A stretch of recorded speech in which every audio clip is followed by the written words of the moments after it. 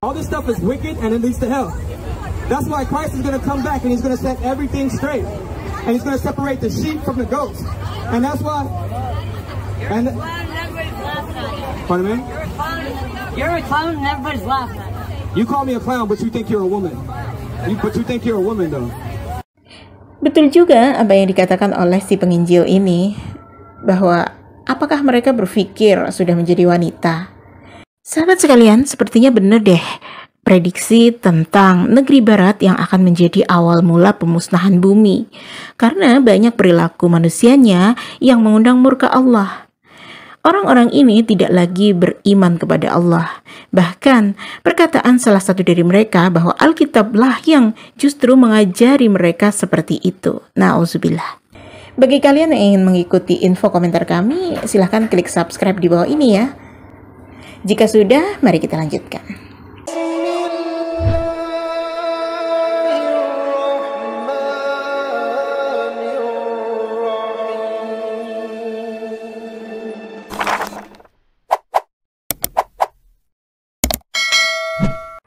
Assalamualaikum warahmatullahi wabarakatuh. Jumpa lagi dengan Rosalba Official. Di sini kami punya seorang penginjil Kristen yang sedang berusaha mencoba untuk menyadarkan saudara-saudaranya yang sedang terinfeksi virus dosa manusia jadi-jadian. Kami akan memberi komentar selama dan di akhir video. Mari langsung saja ya kita simak alasan mereka mengapa sampai menjadi seperti itu. Every day you wake up, you play dress up and masquerade. And I'm the clown. I'm in touch with reality. You think that you're a woman. You are confused. This is confusion. You need to repent. Put on some pants. Go watch a football game or something. Grow your beard out and get back to being a man. Because when you stand before God, He's going to judge you as a man. He's not going to judge you as however you identify. He's going to judge you by how you were created. You need to read. We have no gender. You just said you're a woman. We have no gender in heaven. You can't say we yet. When you accept Christ, you can say we. We means everybody. You're not going to make it to heaven like this, though. You're not going to make it to heaven. No, transgender. No, you're not. I'm in the Lamb's Book. There are no unrepentant transgenders in the Lamb's Book of Life. How would I know that? If I wasn't a Christian, how would I know that? Benar juga ya, mereka itu Kristen dan mereka tahu, serta mereka juga mengatakan bahwa di surga itu tidak ada jenis kelamin. Apa benar ya sahabat official? Di surga Kristen tidak ada jenis kelamin. Berikan komentarmu di bawah ini ya. Bagaimana dengan komentar LGBT yang lain? I'm here to say today, Desiree, that you can put your trust in Jesus. You can put your trust in Jesus, and He'll set you free. He'll set you free. He'll set you free, and He'll put you back. He'll put you back. He'll make your mind back, and you'll be a man again. You'll be a man again. You can be a man again. No, that's not. This is not your true self. This is not your true self. You are who God says you are, and God says you're a man.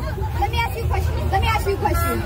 Why would God put the idea in a transgender person's head to be trans? Satan put that idea in your head. The devil. You guys are of Satan. The Bible. You guys are of the devil. All evil comes from Satan, and this is evil. Being a lesbian is evil. Being a lesbian is evil. Where does it say it's evil? Where does it say it's evil? Right now, that's evil. No, Anger. That's evil. Anger is evil. No. Yeah, chill out, Joe. Chill out, Joe. Chill out, Joe. Where does it say anger is evil? Huh? Where does it say In the Bible, it says anger worketh not the righteousness of God. God flipped the table, was it evil? When Jesus flipped the table. No, that's called righteous anger. You know why He flipped the table? Because people were wicked like you. God got angry at your sin, just like now. And so I'm going to tell you today that Satan put these thoughts in your head. You are of your father, the devil, and the only way to be set free is to put your trust in Jesus Christ. Right now you're in darkness. Right now you're in darkness. Right now you're in darkness, and the Bible says that He can take you from darkness into light. Where is the Bible? Tell me what verse exactly does it say being gay is sin? 1 Corinthians 6:9. And Romans 1. And Romans 1:26. It says it calls it unrighteousness. It calls it wicked. It says unnatural, and it says that these people will not inherit the kingdom of heaven. Do you speak Hebrew? Do you speak Hebrew? No. You don't. Then how can you tell me that you are Christian if Jesus spoke Hebrew and the Bible was written in Hebrew? The New Testament was written in Greek. Now ask me, do I study Greek? Do you study Greek? Yes.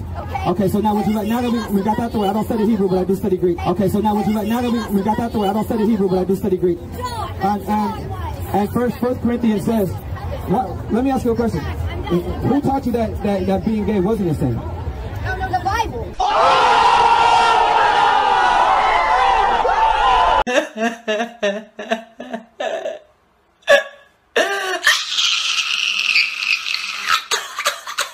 Okay, so show me chapter and verse that says that being gay is okay. It says man cannot sleep with, in Corinthians, it says man cannot sleep with boys.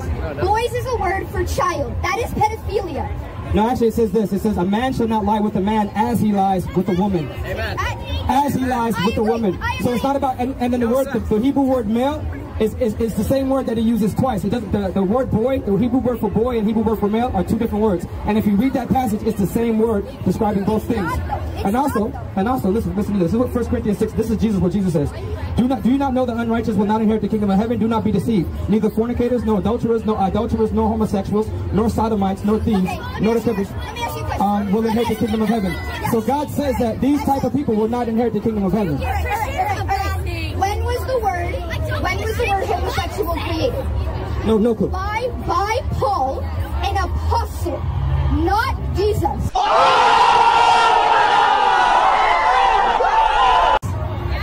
Jesus did not know the word homosexual. Paul created it. You're right, but you know what it says right here? You know what the word Jesus did know? This word I just said, nor sodomites. What's a sodomite? Amen. Amen. Amen. A sodomite is the same thing. A sodomite is a stronger word for homosexual. Amen. So in the Old Testament, they were actually called sodomites. So now because now we have nuances. No, sodomites is someone who sodomizes. Okay. Well, you're incorrect. The word, okay. Yourself first. Yeah, walk away. The word sodomite, just like sodomite is someone who has sex with someone in their anus. That's what the word sodomite means. So, and also, yes, being a lesbian is the same. Okay, Romans says this. Romans says a woman. You need to repent. Angry lesbian. There's an angry lesbian. Calm down, Joe. You need to repent, Joe. You need to repent. You're wrong. You know why you're getting mad? Because you know that you're full of sin and you need to repent and you're evil. You're evil. That's why Joe got mad. Joe got mad because you know your lifestyle is an abomination. Your lifestyle is an abomination, Joe. And that's why you got upset. Your lifestyle is an abomination. Your lifestyle is an abomination to God.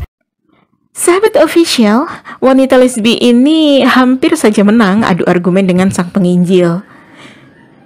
Jika penginjil Kristen ini tidak diselamatkan dengan kisah peristiwa Nabi Lut yang kaumnya mengidap penyakit seperti itu, mencintai sesama jenis, bahkan berhubungan sesama jenis, kami rasa hal itu hal yang buruk untuk ditiru. Di negara Islam sangat dilarang keras hal demikian. Jika ada yang seperti itu sampai digelar festival LGBT, sudah pasti oknum banser turun tangan mengamankan mereka semua. Sungguh penyakit mental ini memang sangat berbahaya ya, sahabat official. Jadi jangan sekali-kali negara kita mendukung bendera pelangi. Sebab jika mereka diberi jalan, maka kehancuran akan datang. Mau orang kafir atau orang beriman akan menanggung murka Tuhan. Sebab perilaku seperti ini atau membiarkan perilaku seperti ini berkembang di masyarakat, sama saja kita sedang mengundang murka Allah. Na'udzubillah, tsumma na'udzubillah.